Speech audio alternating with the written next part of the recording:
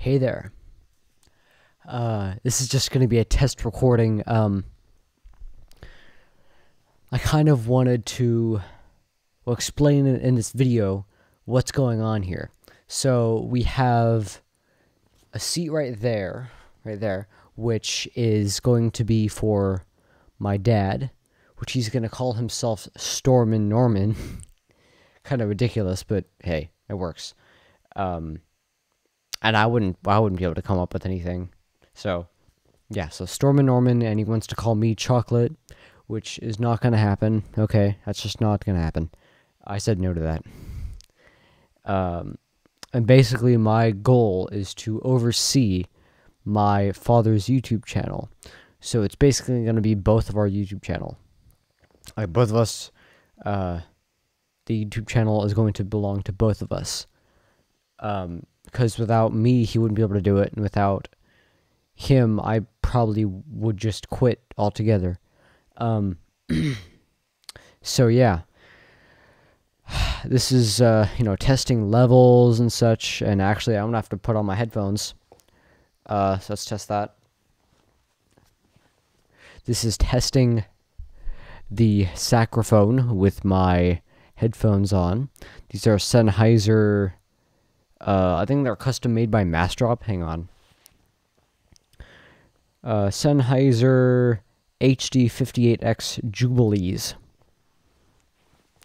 which so far have been really, really good, and I don't have any actual complaints other than one, they don't block out sound, although I expected that because these are fully open back headphones, and even then they go loud enough without distortion that I can actually listen to them even with like my fan at pretty much full speed, so that's pretty cool. Let's see, they are 150 ohm headphones, which I was under the impression that you will always need very, very high impedance outputs on your I don't think that's the right term, but that's the term I'm going to use because I don't care. High impedance outputs to the headphones. And I recently learned that the volts is actually 100 ohm. It's made for 100 ohm headphones. That's what it can drive to its full potential. Although it can drive these. And the volt, if you guys don't know, is actually the thing that's recording this mess. At least the microphone, anyway. The camera is way over there. It's like, it's more than 3 meters ahead of me. And I'm actually having to turn quite a bit and crank my neck to look at you. I see you. Don't think I can. Stop picking your nose.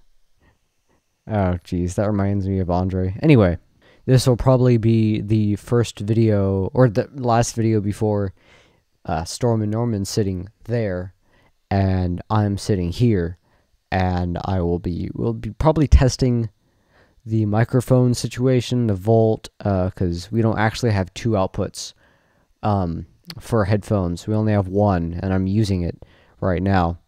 And we're going to be recording with two Mac Minis. I actually have set up here as a Mac Mini under this MacBook Air, which I think you can barely see. It's right there.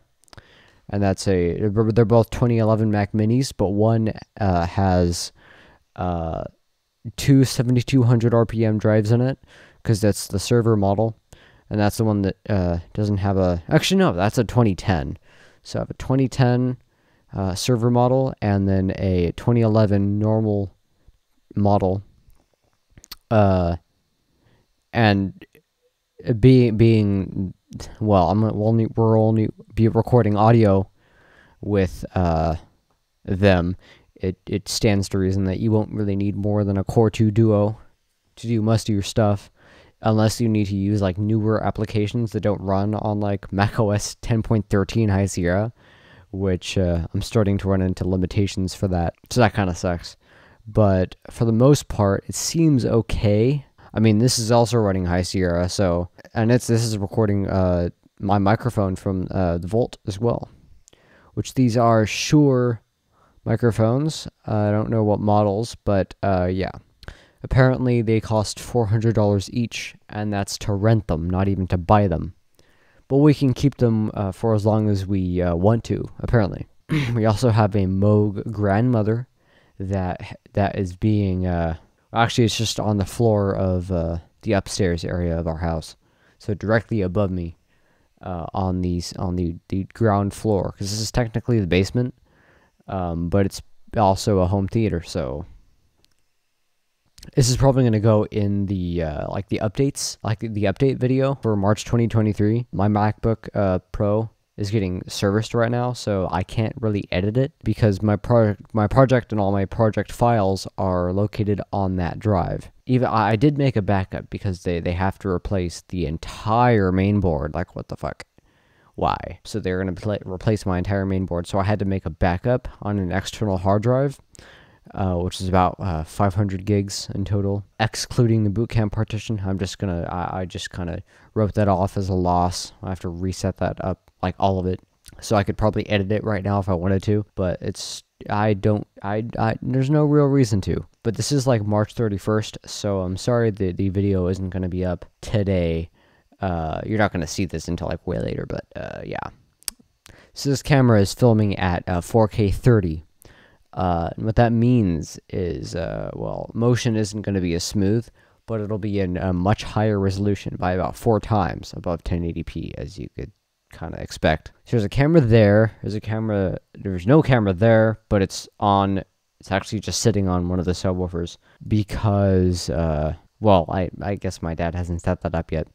I'll be positioning the cameras when we're actually going to have a table, because for some reason he thinks that this camera facing me, that camera facing him, and these two microphones, the way they're situated, is going to be like, okay, hi Stormin Norman. But no, I doubt that's going to be how it is, because it's just immersive, and it doesn't really work very well, and that's just kind of how it is. So if this is what ends up being used, I'm sorry, I couldn't talk him out of it.